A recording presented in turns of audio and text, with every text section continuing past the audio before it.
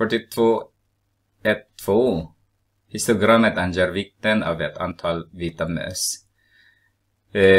Vi skulle beräkna medelvärdet med hjälp av klassernas mittvärde. Så om vi tar en annan penna där. Mittvärde är där. Och det är 27. Mittvärde där är 29. Mittvärde där är 31.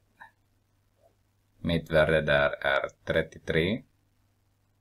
Mittvärde där är 35. Så har vi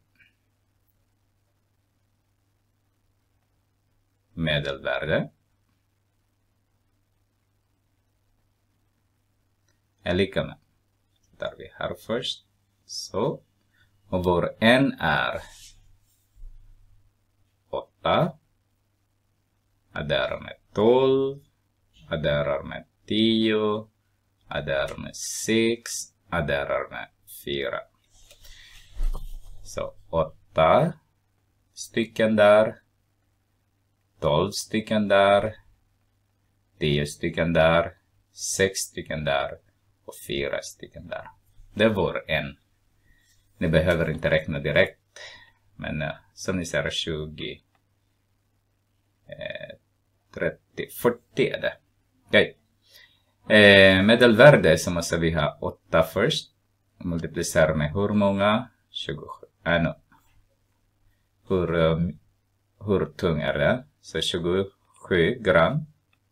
8 stycken är de. Så 8 stycken 27 gram. Och 12 stycken 29 gram. Adderar med 12 stycken 29 gram. Adderar med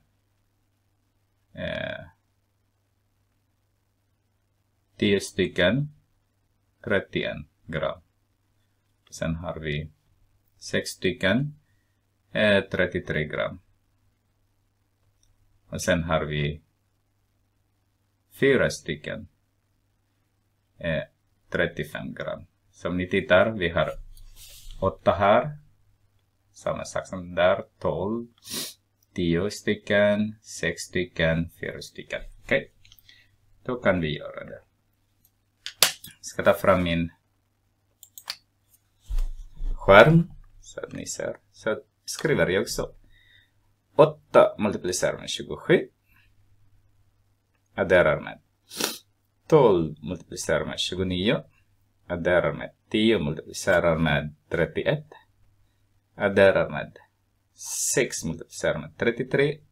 Adderar med 4 multiplicerar med 35. Och sen tittar jag först om jag har gjort rätt. 8, 27, 12, 29, 10, 31, 6, 33, 4, 35.